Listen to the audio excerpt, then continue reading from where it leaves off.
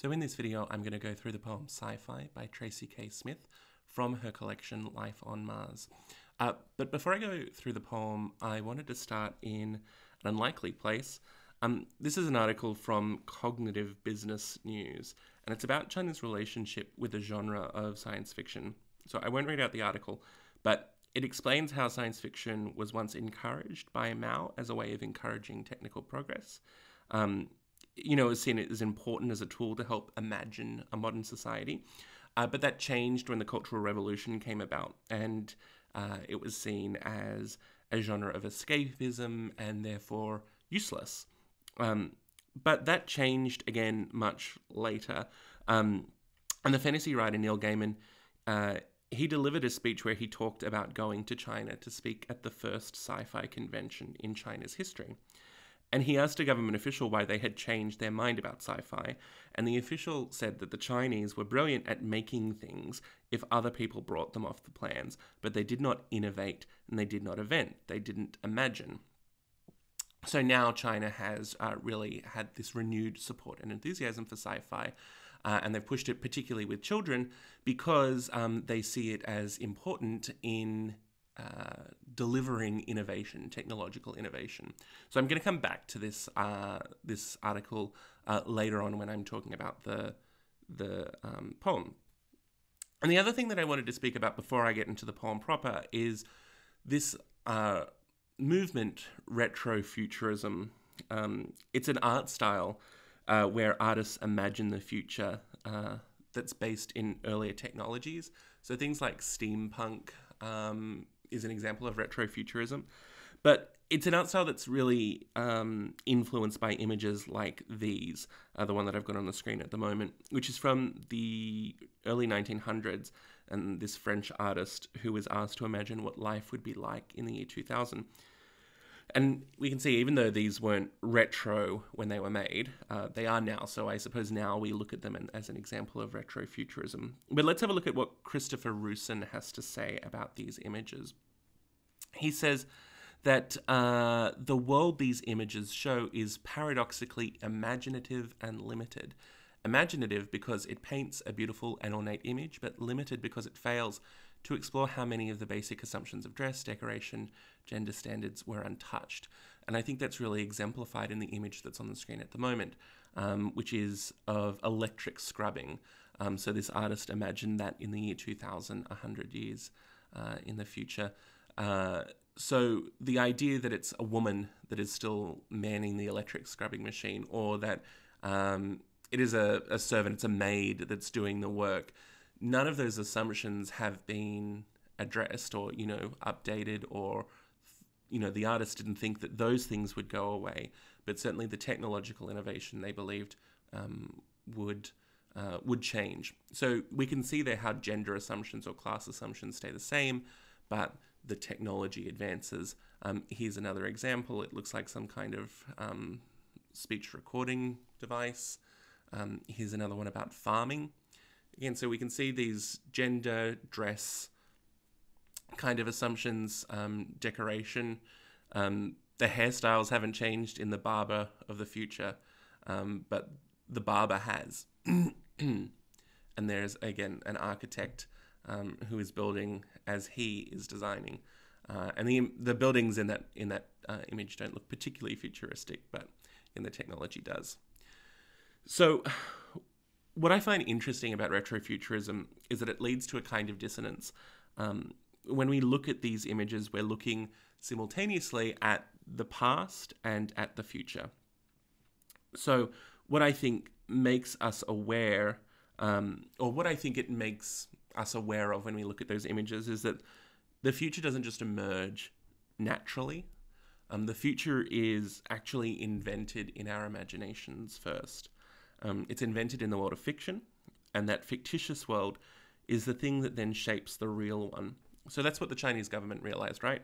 That they needed science fiction if they actually wanted technological innovation. And I want you to keep this idea in mind as we go through the poem and the rest of Smith's poem. What kind of world is Smith imagining into existence? And it's really appropriate that Smith oftentimes makes these references to retrofuturist pieces of work. So that's the reason why I wanted to go through that. But let's start looking at the poem itself.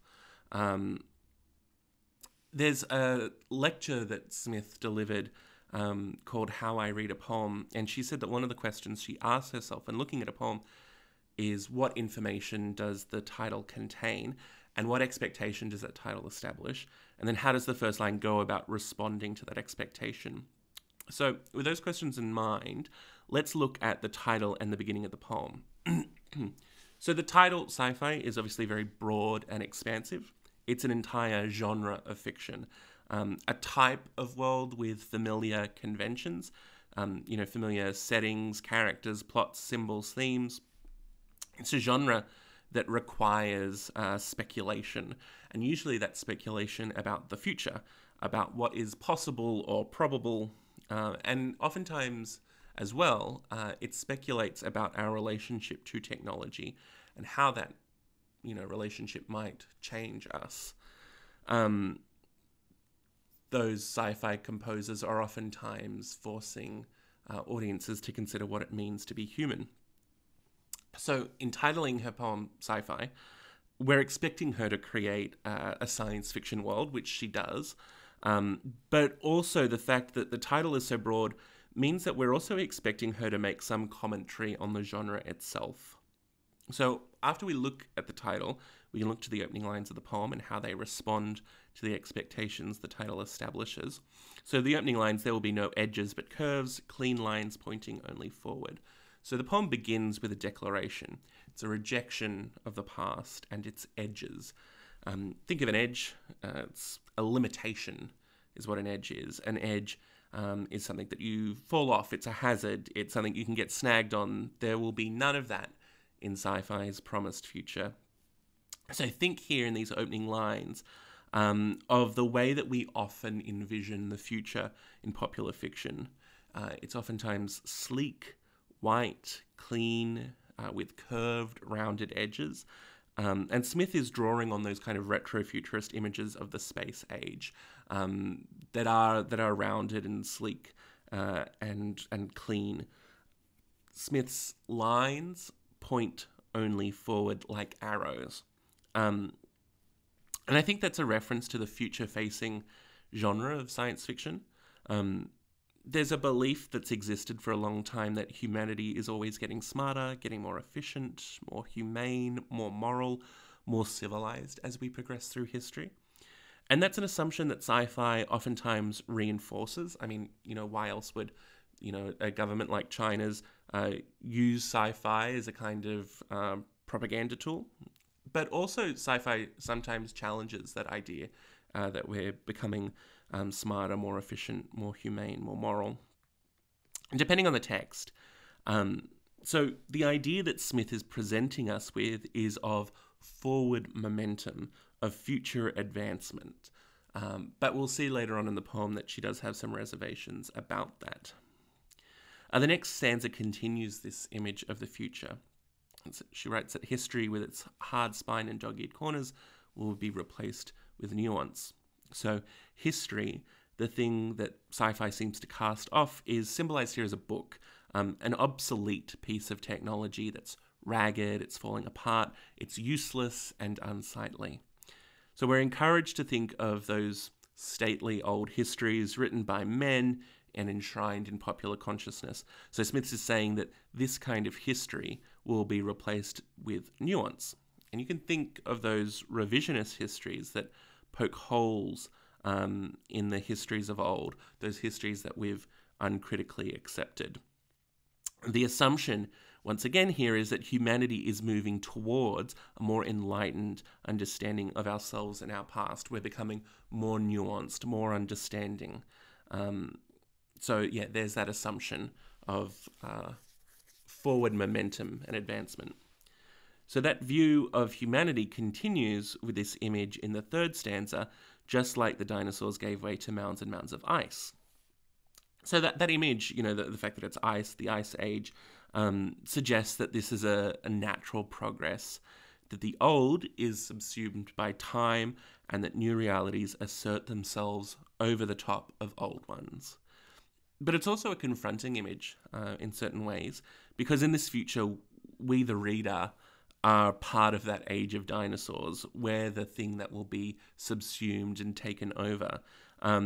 It's a vision of the future that assumes that we ourselves are outdated, are outmoded, are obsolete. So it's this juxtaposition of the future and the past, and the realization that we are part of the past or will be part of the past that might cause us a kind of dissonance, an uncomfortable awareness of ourselves and our limitations. So the next stanza continues to show how in Smith's sci-fi future, those old edges, the binaries, the limitations, will be dissembled. Though women will still be women, the distinction, that is of biological sex, the word that finishes this stanza, will be empty. So a feminist might argue that this is an ideal worth striving towards, gender parity, equal treatment of sexes. In Smith's future, this is achieved. So once again, humanity is continuing forward towards a more enlightened state of being. And I just mentioned that word sex that finishes the stanza. I think in the context of these two lines of this stanza, it seems to speak to that distinction between men and women, biological sex. But I want you to notice the enjambment. So the way that this word is actually the beginning of a sentence that's continued in the next stanza. And in the next stanza, the word actually has a different meaning, so it changes meaning. It says, sex, having outlived every threat, will gratify only the mind, which is where it will exist. So I would argue that this is the point in the poem, or it's the poem's volta, which is spelled V-O-L-T-A. And that's a word that we use in poetry to describe a kind of turn, and the place where things usually shift emotionally. And I'd argue that the turn is this, that the beginning of the poem suggests an almost utopian future, but this is the point where the future becomes less utopian and more concerning. And I'll explain in a minute why I believe that, why there's that change. But I just want to point out that the idea of the volta, the change or the revelation, is actually pretty common in utopian science fiction. So you can probably name a few movies or books where something is initially presented as a utopia, but then it's revealed that there's a dark hidden truth that subverts that initial presentation. So Lois Lowry's book, The Giver, is one I can think of, or Le Guin's short story, The Ones Who Walk Away from Omelas. They both present a kind of utopian vision, and then it's subverted with where that utopia is becomes apparent that it is a dystopia in some eyes. So the fact that the poem is structured around a volta is really, it's apt for a poem titled Sci-Fi, because that is a common structural form in the sci-fi genre. So why do I believe the poem turns? Well, if we look at that representation of sex in the poem, sex is a part of the human experience as a means of reproduction, but also as a bodily expression of desire and pleasure. But here in this future, it just seems to be stripped of those purposes. It becomes just a mere intellectual activity. So it's an ironically sexless image of sex. If sex is a physical expression of connection, this future suggests a world where that connection is compromised. And then Smith continues the poem with more images of isolation. So then, for kicks, we'll dance for ourselves before mirrors studded with golden bulbs. So again, this is another image where something that is potentially joyful is nuded by Smith. So dancing like sex is, this sort of joyful expression of the body, but it's strangely sterilized. We dance only for ourselves. So isolation is beginning to emerge as a motif in the poem. And Smith's concerned that the forward march of time and advances in technology make us more and more isolated. That's a common idea that we hear a lot, that our technology is making us more and more isolated. So Smith seems to be creatively channeling those contextual anxieties with her imagery here. But let's talk a bit about the second half of that image, that we dance before mirrors studded with golden bulbs. It's an image that, for me, it immediately recalls old Hollywood. You can picture those mirrors that divas sit in front of, with the light bulbs studded all around the mirror. So again, it's an image that recalls a retro-futurist kind of future. It's a vision of the future, but it has this imagery from the past, so it's both of those things simultaneously. It's an image that feels odd and out of place, and I think that oddness compels us to read the image in a slightly different way, to read it in a way that makes it sit more comfortably in the science fiction genre. So I think of the way that people refer to screens that we use, our computers, televisions, as phones, as black mirrors, particularly when those screens are not active and on. So the science fiction TV show Black Mirror, it takes its name from that idea. And it does so because it's drawing on the idea that we don't just literally see ourselves in the reflection of our technology's dark screens, but we're also seeing ourselves, our humanity, in that technology. And considering the greater prevalence of digital technology in our lives, science fiction writers are often provoked to consider how our humanity might be diminished or overwhelmed by that technology.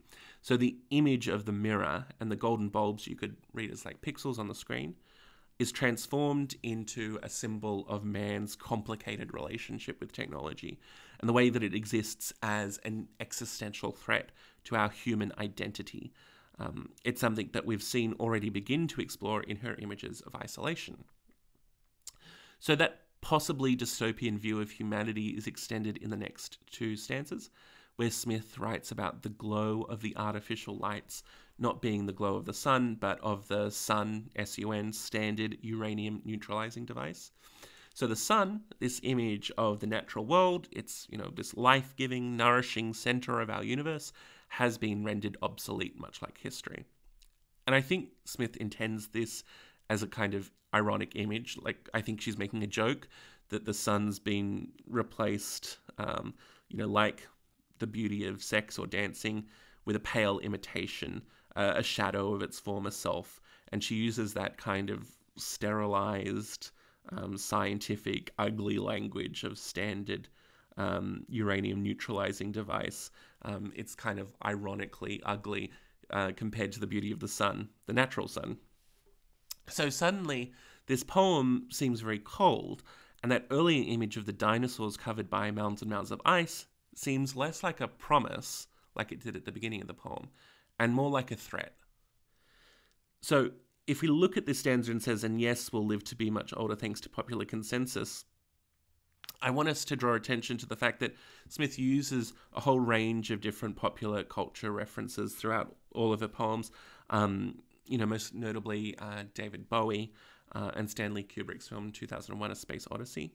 And these all kind of make up a postmodern collage that makes her poetry really distinctive. And here in this stanza, my read is that Smith is making reference to the classic 1970s science fiction film Logan's Run, which, when we look at it now, is another piece of retrofuturism.